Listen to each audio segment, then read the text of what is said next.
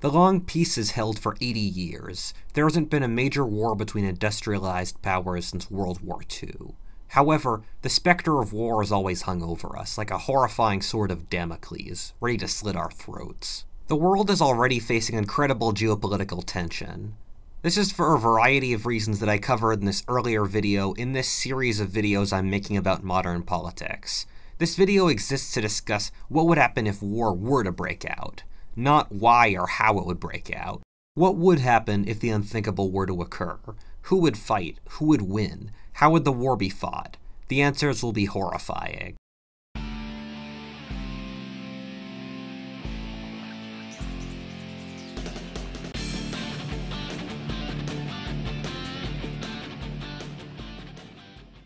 Why just hear about World War III if you could also play through it as well? This video is sponsored by Conflict of Nations, which is a free online strategy game that gathers millions of players worldwide. You fight up to 64 other players in real-time games that can take weeks to complete. The game is set in the early 21st century and features modern-day weaponry and technology. The goal is to conquer the world with whatever means you choose. You grapple in challenging player versus player battles, and I've just got to say, the level of detail in this game is just incredible. Connect with other players on Discord where you can use diplomatic skills to forge alliances. This game is also cross-platform, which means you can play it with the same account on both PC and mobile phone. If you click the link in the description, you could join this channel's special game for the first viewers, which you can get to by typing the right name and password. Also, get the Whatifalthist special promo, which is, if you click the link in the description, you can get 13,000 gold and a 1-month premium subscription for free. This offer is available only for 30 days, so move quickly. Start conquering the world today with Conflict of Nations.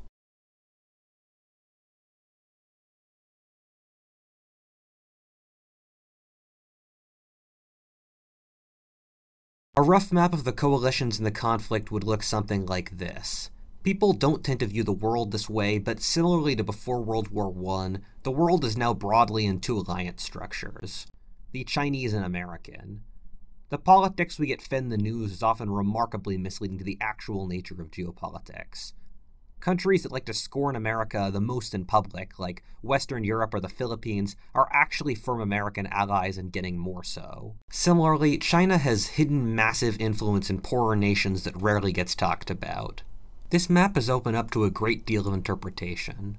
Russia and China, for example, are currently allies, but their partnership is tenuous at best, and it wouldn't surprise me if we see China and Russia go to war at some point before the mid-century. In the US-Chinese war, the Europeans and Russians might just sit out and watch from the side. Similarly, Turkey and Thailand alternate sides depending on the wind. Turkey and Russia have serious beef now, so I'm putting Turkey in the American camp for now. Similarly, Thailand is politically aligned with America, but culturally and economically is either close to China or a Chinese puppet, so I put them in the neutral category. China has lots of allies in places like Africa and South America, places like Venezuela, Tanzania, or Angola, but these countries are so poor, militarily weak, and removed from China that it would be suicide for them to side with the Chinese in a conflict, and so these countries remain neutral. It's sort of similar to how Iran and Argentina were sympathetic to the Nazis in World War II, but stayed neutral. It doesn't matter how the war would break out. For the sake of the scenario, let's just say it does. Something goes horrifically wrong. It doesn't matter if it starts in North Korea, Armenia, the Himalayas, or Ukraine. A global conflict just starts. Something else I need to cover before we continue to the actual scenario is the role of nuclear bombs. I don't think any of the great powers would use nuclear weapons. First of all, most nuclear powers, including China, with the exception of the US and Russia, have treaties saying they won't use nuclear weapons unless their home countries are directly nuked first. Given the Chinese Communist Party's record of keeping promises, this isn't much in of itself, but nuclear war is in no one's self-interest. No one wants the end of humanity, and more importantly, everyone knows that no one wants it. If anyone is to use nukes, it would be one of the weaker and more insecure powers like Pakistan, North Korea, or Iran, but these wouldn't have enough ability to shake the human race.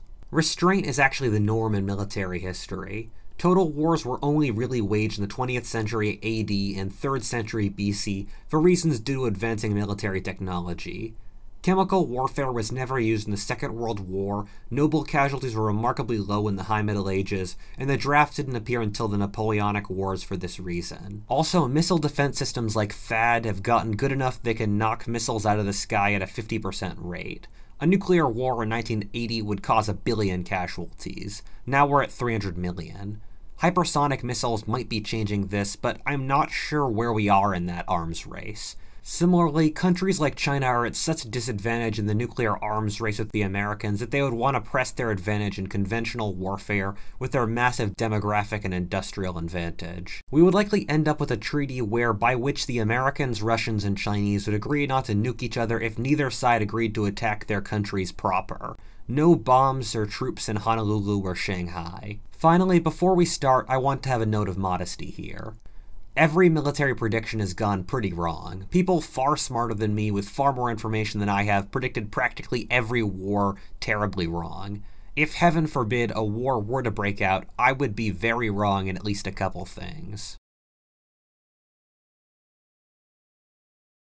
The war would generally form a ring around the Eurasian continent. The Central Powers, as we can call them here for fun, would occupy the center of the Eurasian continent, while America, which we can call Oceania for fun, would control the oceans and maintain a coalition around the edges.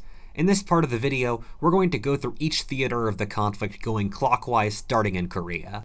The Korean peninsula would be a nasty fight. North and South Korea both have some of the biggest militaries on Earth, with, in sheer numbers, North Korea's being nearly as large as the United States. North Korea has an immense amount of missiles, and so could turn Seoul, a city of 10 million people, into rubble pretty quickly.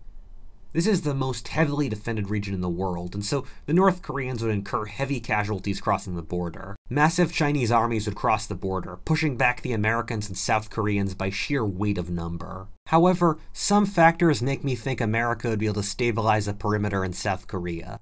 Firstly, the peninsula renders the Chinese advantage in numbers less, as the Americans can maintain a tight defensive perimeter and use naval forces to control coastal regions. This plays into the American military doctrine's #1 advantage, sheer firepower. Similarly, Korea is a mountainous region with brutal weather, continually shrinking the amount of areas America has to defend and giving the defenders yet another advantage. The South Koreans would likely fight like demons in order to protect their homeland, knowing what North Korean conquest would entail. Also, in the previous Korean War, the Chinese's main advantage was how low-tech they were. Chinese armies could climb mountains living off a bowl of rice and attack Americans from behind, or lose 1/3 of their men in a blizzard and still outnumber the Americans. As China has become a wealthier nation with a more high-tech military, this stopped working, thus making Korea's mountainous geography play even more into America's advantage. The Korean peninsula would likely stabilize into a horrific stalemate. An interesting alternative is that the US would invade Vladivostok in Russia in order to create a second front to try to pick a fight further away from China, and thus one they'd be more capable of winning. I'm not sure how this would turn out. The main next theater would be Taiwan. A decade ago, I'd just say that America's overwhelming naval advantage would mean they just blow the Chinese boats out of the water.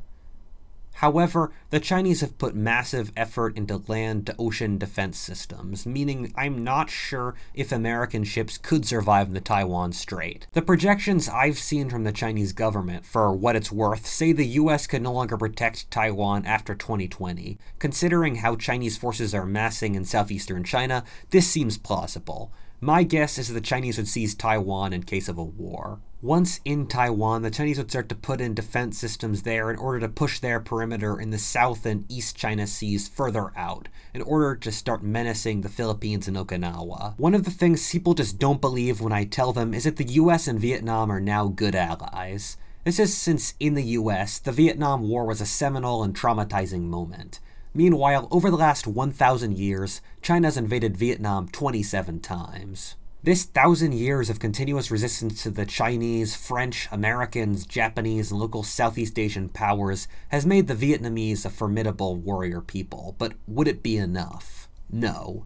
Geography plays too much against Vietnam. Cambodia and Laos are Chinese allies, and the roads are good enough that the Chinese can move troops into these areas and so attack Vietnam on every border. Vietnam is a very long and thin country, and so if you can split it in one place, the two main power centers in the far north and south are broken. Similarly, the Vietnamese heartland around the Red River lies very close to the Chinese border. The Chinese would likely conquer Vietnam, and like every time before, the Vietnamese would retreat into the jungle and fight a guerrilla campaign. Thailand is surrounded by Chinese allies and is friendly with China, and with the fall of Vietnam would switch sides to the Chinese, similarly to how they allied with Japan during World War II. Malaysia and Indonesia are generally American allies, and this would be cemented by them being coastal nations with coastal capitals. If these nations were to side against the Americans, the US would just bomb their capitals into rubble. The US would likely be able to cement a defensive perimeter in the Kra Isthmus in Thailand, using the jungle terrain and peninsula to protect its position. In general, in the Far East, the Chinese would be able to take the initiative in the early stages of the war, since although their military is weaker by many metrics than the Americans would be defending the entire world and the Chinese would be just focusing on East Asia, and thus would be able to concentrate their forces into that area. The next theater is India, an American ally, who would be fighting a horrifying defensive campaign. India is surrounded by Chinese allies, with Nepal, Pakistan, Sri Lanka, and Burma all Chinese allies. Bangladesh is simultaneously both a Chinese and American ally. Sri Lanka, being an island, would end up being an American ally in real terms. Also, India wouldn't let Bangladesh choose who they were going to side with. They would either strong-arm Bangladesh into their coalition or conquer it. However, all of this means India would end up fighting a three-front war. Pakistan would invade the northwest while the Chinese would launch an attack over the Himalayas. Much of this campaign would be determined by how big this attack would be. The Chinese have been building a lot of highways in this area and would be able to build them quickly with their construction abilities, unless the Indians were capable of stopping them, that is. The US could likely shell the crap out of Rangoon, thus rendering Burma pretty weak, but it would still be a useful vector for Chinese forces to attack eastern India. The Indians could likely stop them at a geographic choke point in the jungles of the Brahmaputra, where they stopped the Japanese last time. If the Chinese and Pakistanis could form a decent coalition and break into the North Indian plain, the Indians would be done. Delhi lies in the northwest of India on the North Indian plain. India is militarily and industrially far less effective than the Chinese. The US would likely sink immense resources into keeping India alive. Much of this conflict is determined by how far India is developmentally now. Is Indian nationalism strong enough among the peasantry and lower classes that they'd keep fighting a war with the loss of Delhi if that occurred? Could India gear up to form the massive military-industrial complex it would need, and would its roads be capable of supporting its military supplies? Would pulling people off the farms result in starvation in the cities? Factors like this would determine the outcome of this conflict. With both nations here having more combined population than the entire world during World War II, and with both sides using human wave tactics and prone to committing atrocities, just this theater of the war would probably be the bloodiest war in history. Going into the Middle East, things get more complicated, as they always do in that part of the world. We've already ascertained Turkey would be an American ally at this point. Turkey is the giant of this region, with an economy larger than Saudi Arabia and Iran, its major rivals combined, and the best military. Iraq is both an American and Iranian ally, and would likely end up siding with the Iranians. You would generally see a coalition of Turkey, Israel, Saudi Arabia, and Egypt against Iran, Syria, Iraq, and Russia. The Turks would be able to conquer Syria and northern Iraq, failed states for the most part. Iran and Saudi Arabia would get stuck in an intractable conflict. The Iranians would block off the Straits of Hormuz, thus killing trade to the Persian Gulf states, their rivals. The US, with too much on its plate already, would ignore this for now. Saudi Arabia likely wouldn't survive this total war, with a terrible military except for a couple elite regiments and barely having social cohesion now. The Turks and Iranians seem to have no grudge with the other now, and so I could see the two powers agreeing to not fight the other and partitioning the region. The Azeris and Turks would combine to crush the Armenians, who would get stuck in an intractable campaign in the Caucasus with the Russians. No one makes progress in the Caucasus since the climate is so hellish. The only way the Turks could gain an advantage is by getting the Chechens, fellow self-governing Muslim sort of related peoples in the north slope of the Caucasus, to rebel against the Russians. Moving into Europe, the Russians would drive into Eastern Europe. This brings us to the very unclear point where I'm not entirely sure what Russia's military capabilities even are now. I've heard very conflicting reports where their military is either barely functioning or has regained most of their Soviet military projection abilities. The Russians' ability to show up is decisive here. Belarus being a Russian ally means that the Russians would be able to sever the Baltics and conquer them with relative ease. Ukraine, similarly, would be relatively easy pickings. I've heard it would take several months for America to move a full field army into Eastern Europe, and so the Poles would have to hold out until then. Whether they'd be able to depends on if the Russians would fully show their colors. In general, with a population and economy 1/10 China's size, the Russian front would always take a backseat to the Asian. I could see Crimea becoming a frontier. Like in the Crimean War, America and Turkey would control the Black Sea, and Crimea, being a defensible position on the Russian side of the sea, would be a perfect staging ground to strike into the soft Russian underbelly. Military technology would have a decisive effect here. I'm just not sure how. Every war in the modern world fought decades since the last major war as a complete unknown. People went into World War I projecting the trends of the Napoleonic Wars, of massive offensive attacks and massive toy soldier armies would just continue on a bigger scale, and they were oh so wrong.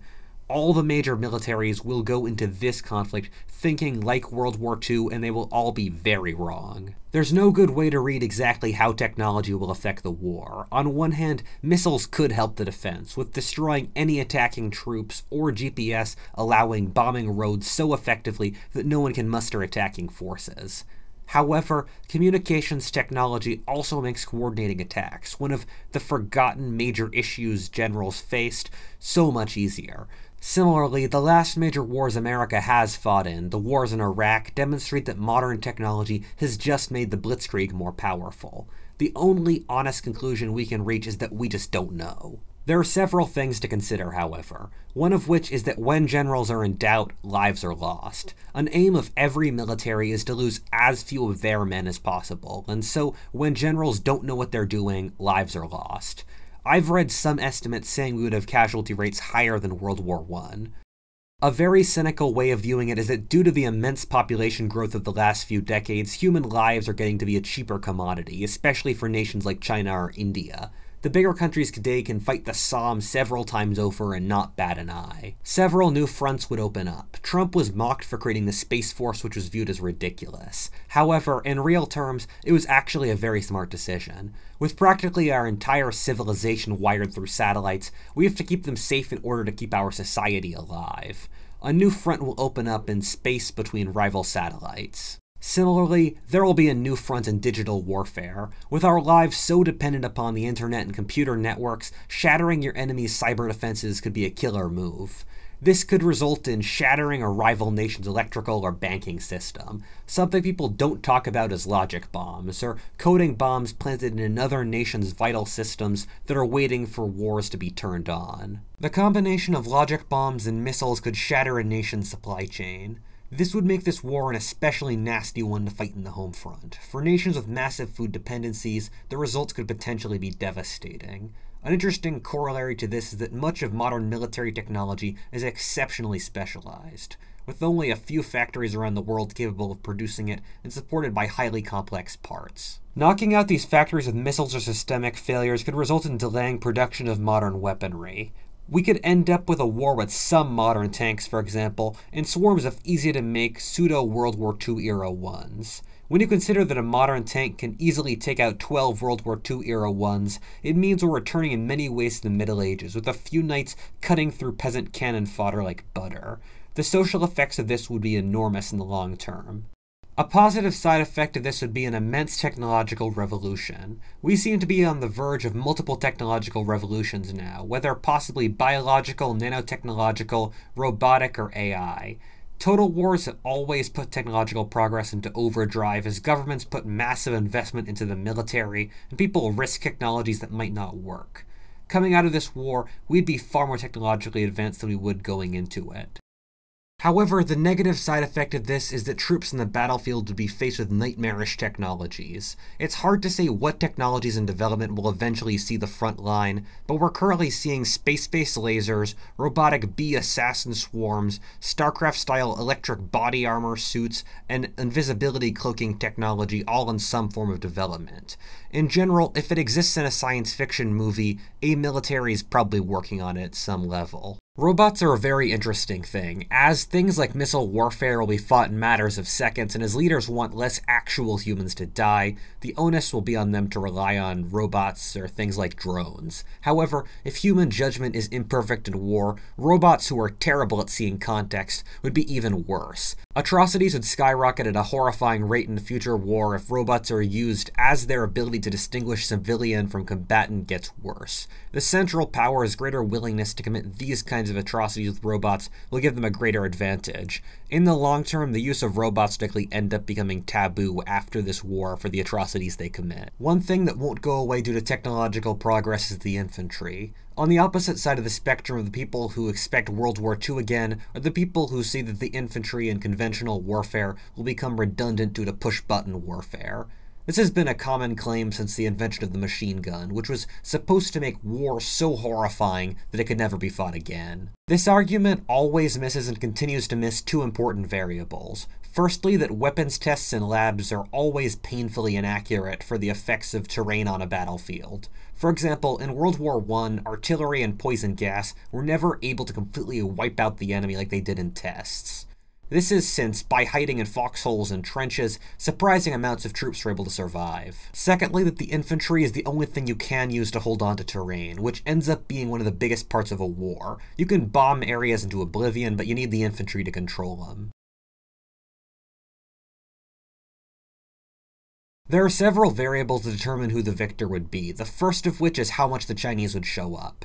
I've heard very conflicting reports on what the Chinese military's capabilities are. I've heard it's simultaneously very corrupt and has done a good job at reform. From my experience of having been to China, personal experience with dealing with Chinese systems, and reading history, is that the Chinese either completely fail by letting internal corruption and division eat themselves alive, or they bring their A game and completely crush everyone else. This is the main deciding factor for a war. If China is capable of using its massive population and industry to full bear, they will win, and if not, they won't. China likely has immense potential industrial ability in a war, and a huge amount depends on how much the Americans can disrupt this and also retool American industry. As mentioned before, a similar situation exists with Russia on a smaller scale. On the American side, America will have to pick up the slack for their coalition for a while until their mostly pacifist allies, like the Western Europeans or Japanese, can pick up the slack. Although the Chinese have immense mobilizational abilities, the massive size of America's alliance means that they'd be able to win if everyone mobilizes. If America's allies can mobilize within the first year, and America has not lost a decisive defeat, the Americans will win. The Americans, for example, have nearly all of Europe as an ally, a region that has immense potential if militarized. In a good scenario, the Europeans would be able to pick up the slack in Europe and the Middle East, while the Japanese can do so in East Asia. The Turks become a full military power. Indians especially stay alive and are capable of fully industrializing. India is a decisive partner that will either disappoint or impress depending on their current developmental level.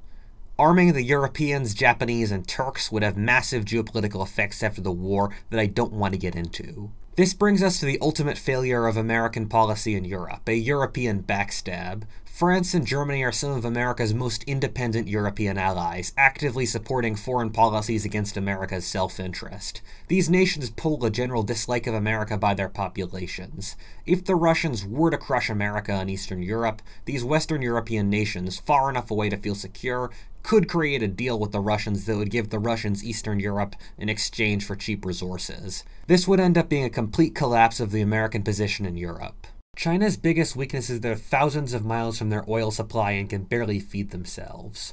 With America blocking their naval route, they'd strengthen their land route through Central Asia to the Middle East's oil. However, this is a long, arduous, and tenuous supply line. The native populations in the areas in between don't really like the Chinese either, their leaders just want money. The US will support Islamist movements in Central Asia, including likely, ironically, the Taliban, in order to sever Chinese supply lines. Similarly, the Chinese would start to farm neighboring countries, especially in Russia, and extracting resources to feed themselves after the US would blockade China. This brings up a major weakness in the Chinese alliance, that no one really likes China. The Chinese have a tendency to act in a very arrogant and unpleasant manner in geopolitics due to their thousands of years of hegemony. If the Russians were to face a crippling defeat to the Americans, and with the Chinese settling more and more of far eastern Siberia, I could see the Russians backstabbing the Chinese. Similarly, I could see the Central Asian regimes, already unstable and unpopular, collapsing due to populist anti-Chinese rebellions, angry at China leeching away resources and their boys dying in Pakistan for conflicts they don't care about. On a separate note, the US may appear very divided now, but still has a good deal of civic pride and has a history of coming together in crises like Pearl Harbor, Fort Sumter, or 9/11. The US tends to wear its problems very openly, so it tends to appear in worse shape than it really is. Similarly, American foreign policy and public opinion tends to have the emotional state of a teenager due to its Calvinist heritage and isolationist geography, alternating between immense self-guilt and loathing and extreme aggression and self-righteousness. If America was attacked, it would go from guilty to aggressive and self-righteous very fast. China and Russia are very patriotic now, but their forms of patriotism come from the loyalty populations that have had their leadership give them real physical benefits have. However, since these are autocracies in which the population has very little control or responsibility for the government, this could quickly transform into hatred if the war effort went badly. Due to the massive geographic regions involved and probably super high casualties alongside nuclear treaties, this wouldn't be a war ended by seizing the enemy's capital, but one in which one nation's will broke before the others. To summarize, America would win this war if it could mobilize its allies effectively, and if not, China would win. Without the help of its allies, America just can't get over the fact that there are 4 Chinese for every American, a kill ratio that's almost never been matched in history. Well, that was a cheery video. If you enjoyed it, please like, comment, subscribe, or stay tuned for additional content. Or alternatively, check out Conflict of Nations by clicking the link in the description, or my Twitter, or my Patreon, where I've got all sorts of cool maps as well as the first 8 chapters of my history of the world. As always, thanks so much for watching and have a great day.